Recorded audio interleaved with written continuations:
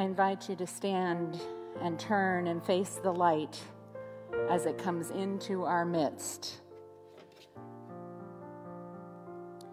You may also light a candle in your own space and place it in front of you.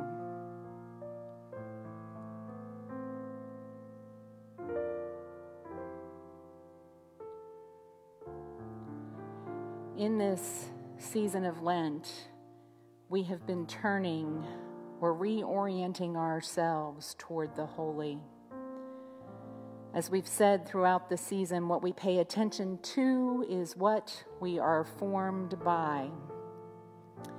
This night, we turn our attention to the suffering of the world, the sacrifice of the one who risked his life for the least and the oppressed. We turn our attention so that we might become persons who follow in the way of Jesus, working to bring love, working to bring justice, working to bring forgiveness to humanity and all of God's creation.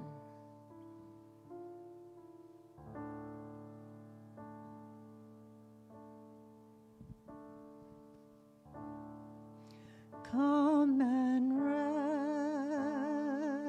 rest, come and listen, lay the fullness of your lives before the Maker.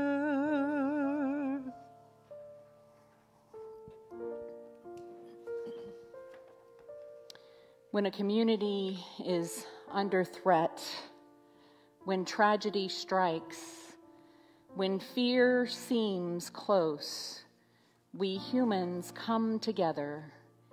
It is what the disciples and the followers of Jesus did that last week of his life. Tensions were high, and while we may not be on the verge of crucifixion as Jesus was at that moment, we may feel a threat to goodness, a threat to love, to humanity's ability to move into hope, or we may feel an inward threat of fear or anxiety or the kind of unrest that comes from a traumatic event in one's life and history, one that even the silence and listening has not been able to calm. Whatever you deal with, we gather as a community to hold the space and to hold the hope of healing. This evening, we embark on the journey with Jesus along the way of the cross. Come and rest, come and listen. There's a wisdom deep within that calls us closer.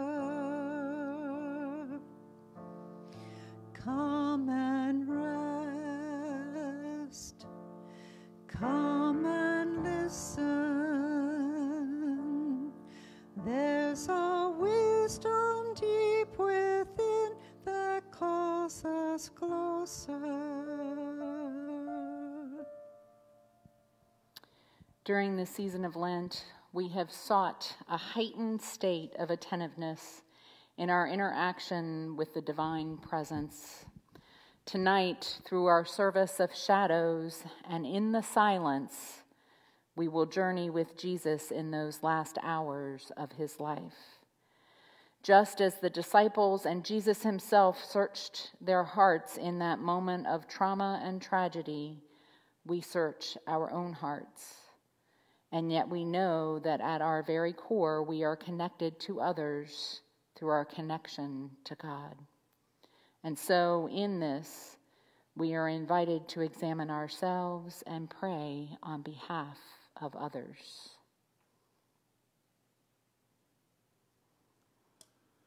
Then Jesus went with them to a place called Gethsemane, and he said to his disciples, "Sit here while I go over there and pray." He took with him Peter and the two sons of Zebedee and began to be grieved and agitated. Then he said to them, I am deeply grieved, even to death. Remain here and stay awake with me. And going a little farther, he threw himself on the ground and prayed, My Father, if it is possible, let this cup pass from me. Yet not what I want, but what you want. Then he came to the disciples and found them sleeping. And he said to Peter, So could you not stay awake with me 1 hour? Stay awake and pray that you may not come into the time of trial. For the spirit indeed is willing, but the flesh is weak. Again, he went away for a second time and prayed, My Father, if this cannot pass unless I drink it, your will be done. Again, he came back and found them sleeping, for their eyes were heavy. So leaving them again, he went away and prayed for the third time, saying the same words. Have you ever just wished that the situation you are in and the pain you feel could simply be lifted from you, like waking from a bad dream? Jesus knows this pain. Let us pray for those who live in fear of persecution, for they are, or for the stands they take on the side of the oppressed. And we find the Jesus who felt afraid, alone, and yet offered himself for a higher purpose.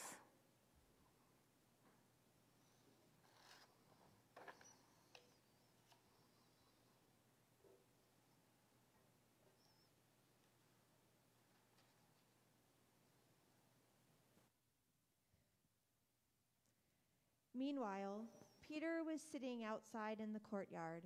A servant woman came and said to him,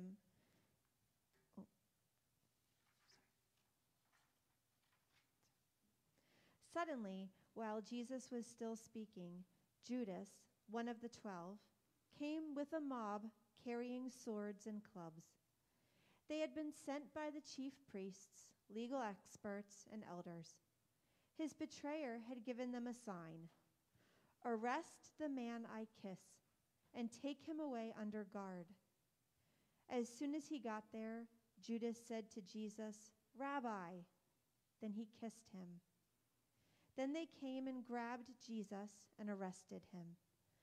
One of the bystanders drew a sword and struck the high priest's slave and cut off his ear. Jesus responded, Have you come with swords and clubs to arrest me like an outlaw? Day after day I was with you, teaching in the temple, but you did not arrest me. But let the scriptures be fulfilled. And all his disciples left him and ran away. The sting of difficult relationships is something that most of us have experienced, perhaps as children.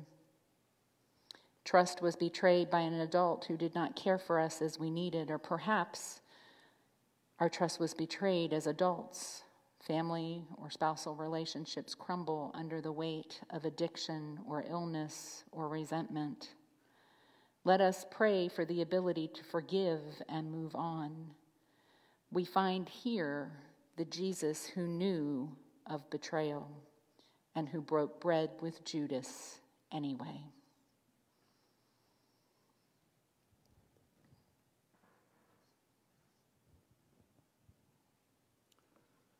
As morning came, the elders of the people, both chief priests and legal experts, came together, and Jesus was brought before their council. They said, If you are the Christ, tell us. And he answered, If I tell you, you won't believe. And if I ask you a question, you won't answer. But from now on, the human one will be seated on the right side of the power of God. They all said, Are you God's son then? And he replied, You say that I am. Then they said, Why do we need further testimony? We have heard it from his own lips.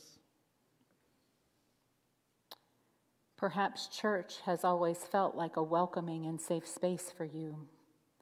But there are many in this world who have been harmed as they were cast out, denied the right to become religious leaders, ostracized and judged or sentenced for who they are. They are also those who have been the victims of religious and clergy abuse. At this station, at this place, we pray for the victims of the world, especially when the violence was done in the name of God. And we find the Jesus whose death was caught up in the entangled political and religious climate of his day.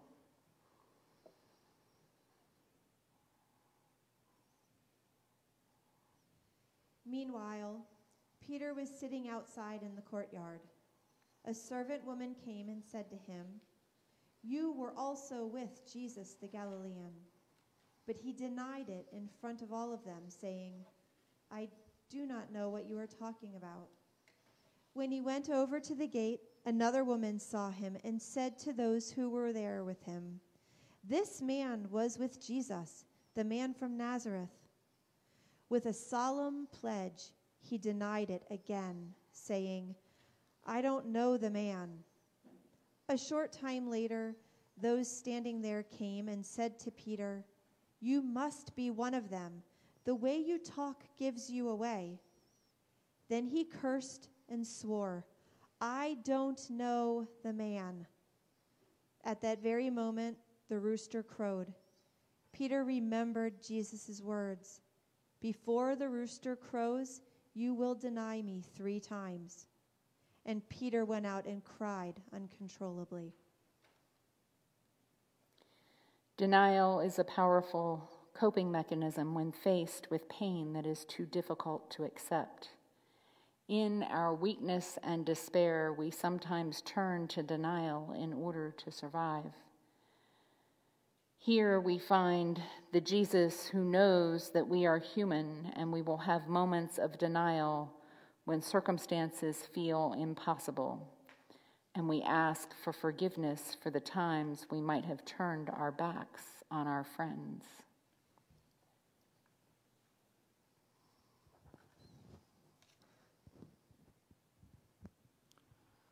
Jesus was brought before Pilate, the governor.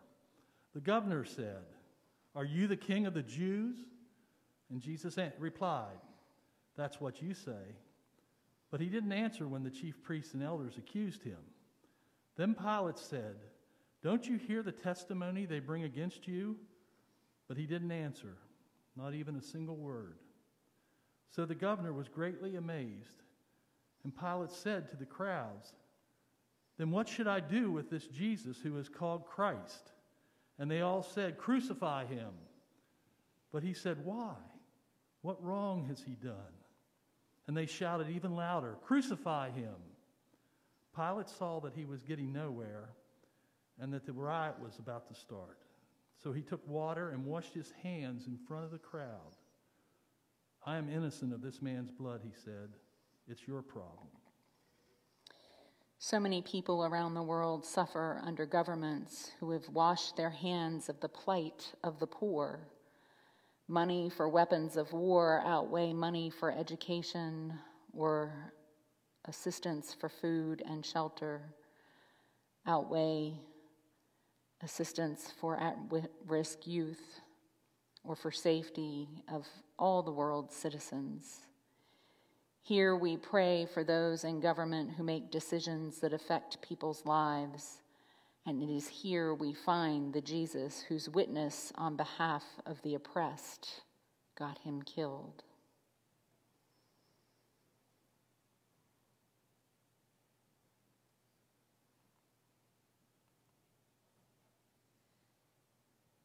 Then Pilate had Jesus taken and whipped. The soldiers twisted together a crown of thorns and put it on his head, and dressed him in a purple robe. Over and over they went up to him and said, "Greetings, King of the Jews," and they slapped him in the face.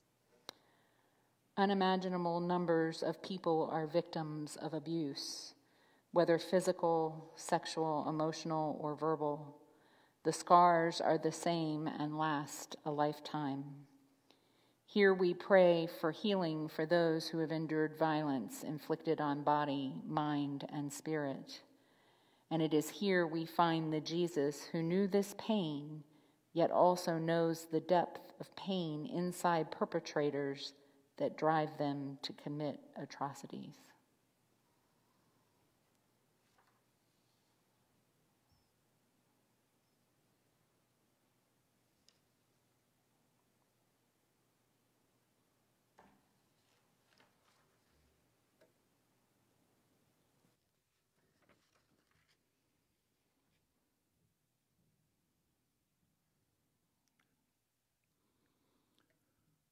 The soldiers took Jesus prisoner.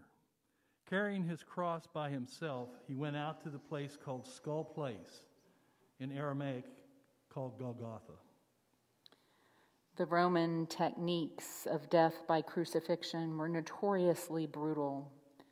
Beyond the actual excruciating physical pain, the humiliation of bearing the instrument of death through the streets on the way to the execution was meant to prolong and intensify the suffering. And it is here that we find Jesus, the Jesus who carried the burden of his cross to Golgotha. We remember his earlier words that if we would only come to him, he would carry our burdens. We pray for all of those who carry heavy burdens and ask God to give them rest.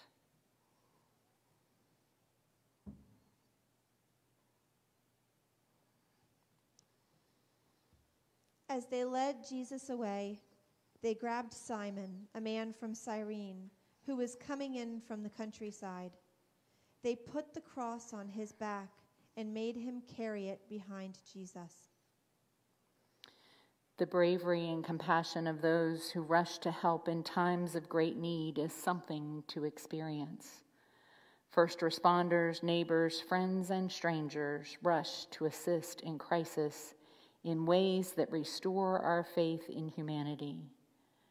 Here we find the Jesus whose burden was lightened by one who bore the weight of his cross for a while. And we pray for all those who come to help in time of need and ask God for the strength to put ourselves in that place whenever we have the opportunity.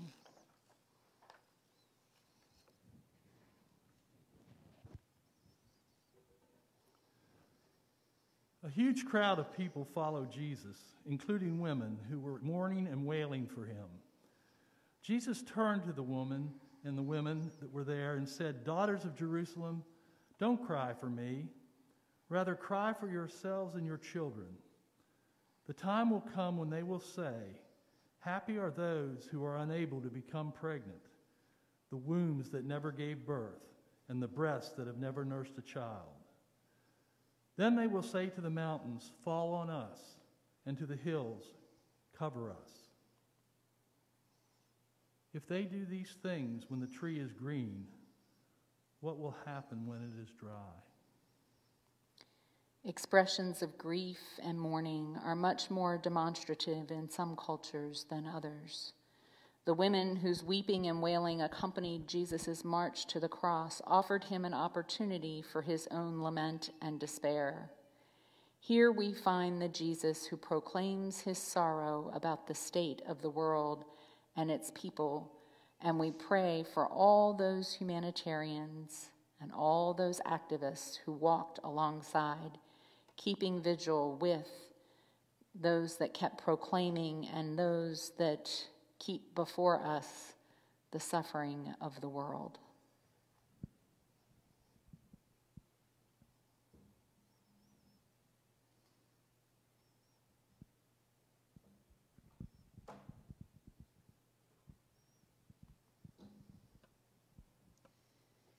They brought Jesus to the place called Golgotha, which means skull place. They tried to give him wine mixed with myrrh, but he did not take it. They crucified him. They divided up his clothes, drawing lots for them to determine who would take what. Roman crucifixion was used as a way of terrorizing the people whose lands they occupied, and was most often the preferred method for making a statement about political insurgents. And so death was not the main goal, but rather prolonged and lingering suffering. Hanging from nails through the hands and feet would ensure a slow death and make sure those who witnessed were frightened and intimidated into submission to the Roman state. Here we find the Jesus whose body was tortured to death, and pray for all political prisoners who were unjustly detained, tortured, and murdered.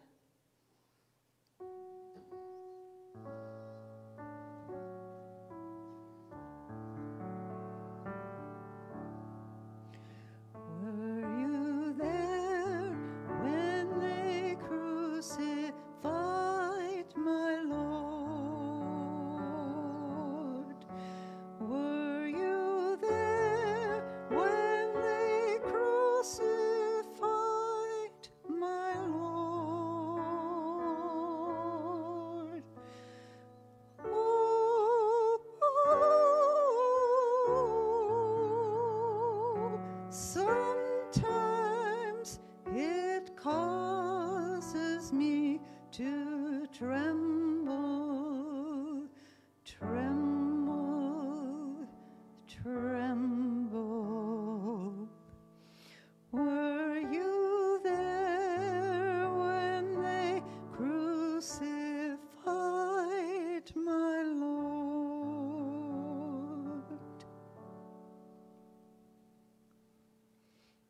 One of the criminals hanging next to Jesus insulted him. "Aren't you the Christ? Save yourself and us." Responding, the other criminal spoke harshly to him. "Don't you fear God, seeing that you also have been sentenced to die? We are rightly condemned, for we are receiving the appropriate sentence for what we did. But this man has done nothing wrong." Then he said, "Jesus, remember me when you come into your kingdom." And Jesus replied, "I assure you that today you will be with me in paradise." The conversation from the cross between three persons facing their own deaths ranged from denial to acceptance. We all do this when faced with grief. We want to be saved from the pain. We barter with God, we get angry and vengeful, and then accept the inevitable.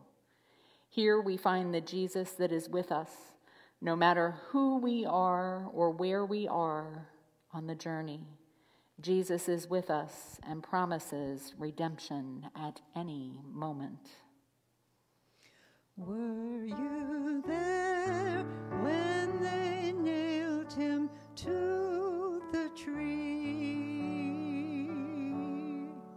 Were you there when they nailed him to the tree? Oh,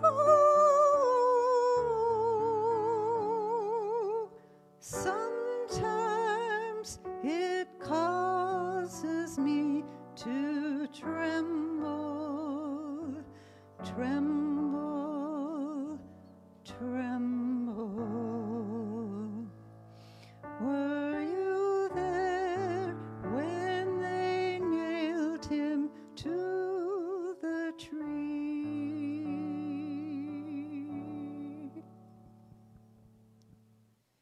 Jesus' mother and his mother's sister, Mary, the wife of Clopas, and Mary Magdalene, stood near the cross. When Jesus saw his mother and the disciple whom he loved standing nearby, he said to his mother, "Woman, here is your son." Then he said to the disciple, "Here is your mother." And from that time on, this disciple took her into his home. Jesus knows his absence will be felt by many, but perhaps no greater than the absence his mother will feel. The band of disciples has become family, and this commissioning of his closest disciple to take his place as her son is repeated over and over again throughout humanity when a dying loved one says, "Take care of them." Here we find the Jesus who loves deeply and invites us to care, especially for those who have no family. Let us pray a prayer of thanksgiving for those who have become chosen family to us.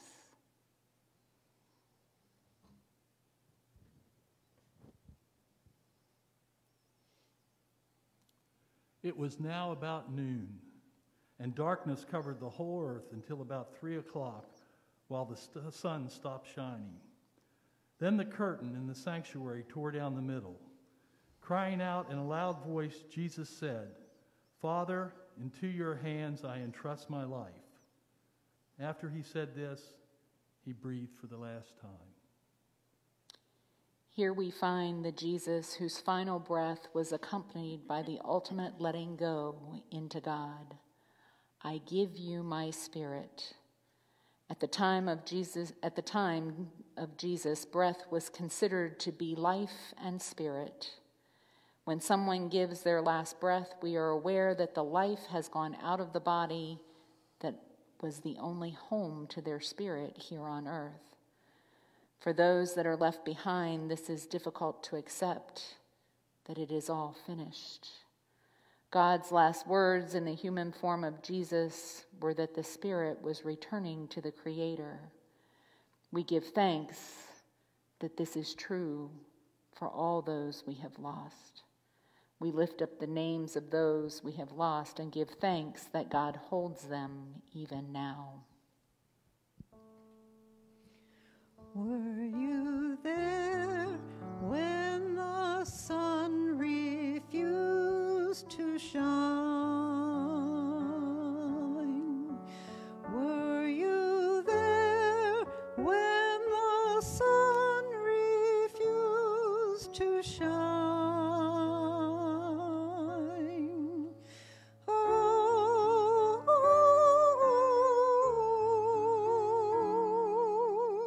Sometimes it causes me to tremble, tremble, tremble. Were you there when the sun refused to shine?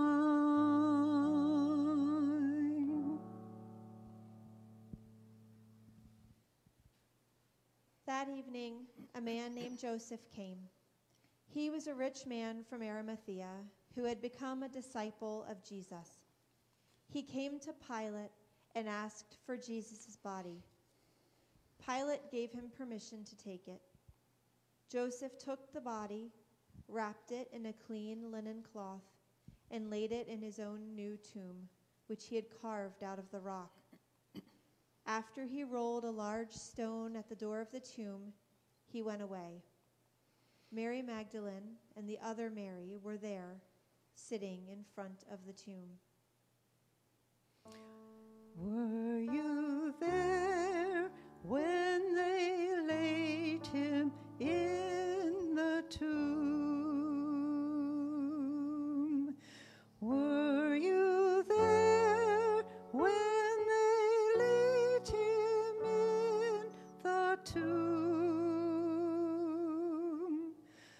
Oh, oh, sometimes it causes me to tremble, tremble, tremble. Were you there when they laid him in the tomb?